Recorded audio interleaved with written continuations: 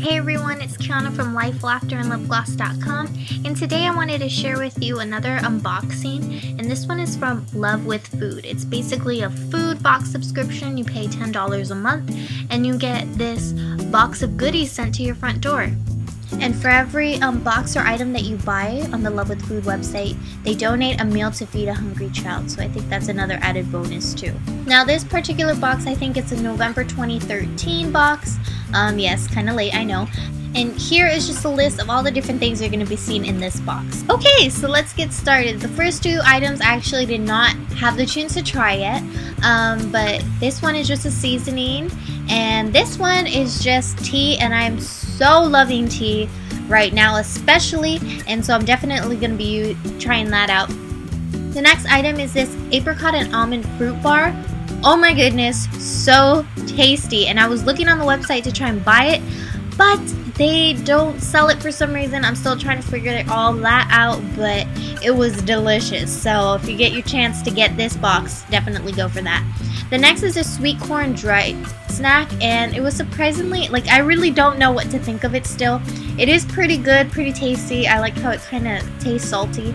So yeah, that was pretty good. Next item is this. Oh my gosh, my total favorite. It is so yummy. It's like one of those popcorn mixed with chocolate. It is really good. You'll definitely like this one. And they do sell that on the Love with Food website, so just a heads up. Next up was this pouch with some dark chocolate pieces. I'm not a real big fan of dark chocolate. But this one was pretty good. I mean, I still don't like dark chocolate, but it was nice to try it out at least. So yeah, dark chocolate. There you go, 70%. This is probably, yeah, one of the best dark chocolates I ever had. And this savory shortbread rosemary and pink sea salt cookies. Wow, that was a flavor in your mouth that I did not know would ever be there. It was interesting because since I had the rosemary, it's like, oh, is it a cookie? Is it a food? I don't know. This maple fudge. Yes, I didn't know whether you were supposed to eat. My dog really wanted to eat some, but I didn't give her any.